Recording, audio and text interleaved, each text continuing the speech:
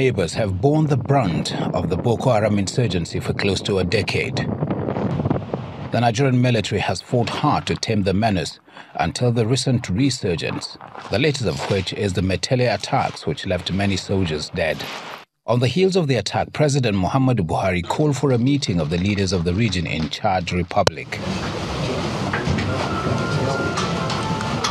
One of the outcomes of the N'Djamena meeting is the setting up of a Defense and Security Committee. That committee turned in its report at this extraordinary meeting in Abuja. In attendance are the President of Chad, Niger, and the Prime Minister of Cameroon, amongst others. Today's meeting, President Buhari, who is the chairman of the Lake Chad Basin Commission, says it is a continuation of their joint effort to overhaul strategies towards stabilizing the region. The time has come for the evil of Boko Haram to be brought to a definitive end.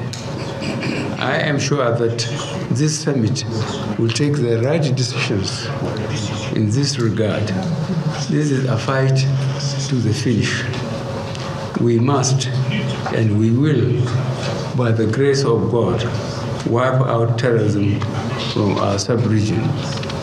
Our military strategy must be complemented by the mobilization and deployment of adequate resources to ensure the reconstruction, rehabilitation, and rebuilding of civil authority, as well as the provision of relief and succor for the affected.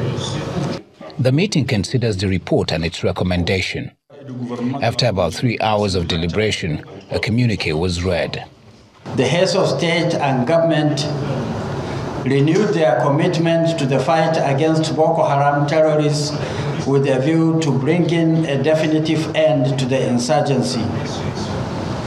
Reaffirmed their commitment to the accelerated implementation of the regional stabilization strategy in the areas of Lake Chad affected by the Boko Haram crisis, which was recently endorsed by the African Union Peace and Security Council.